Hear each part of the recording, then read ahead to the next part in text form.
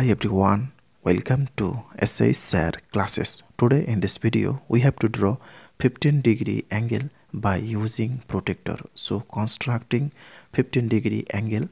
So let's start the video. First of all, we have to draw here a line of any length and taking here point B and here C.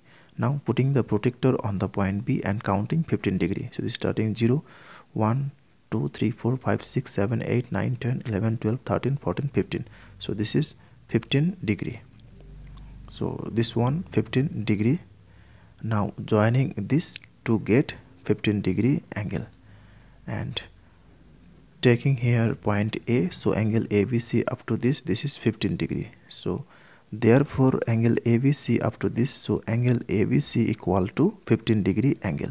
That's all. Thanks for watching. If this video is helpful to you, then please share it with your friend. Thanks for watching.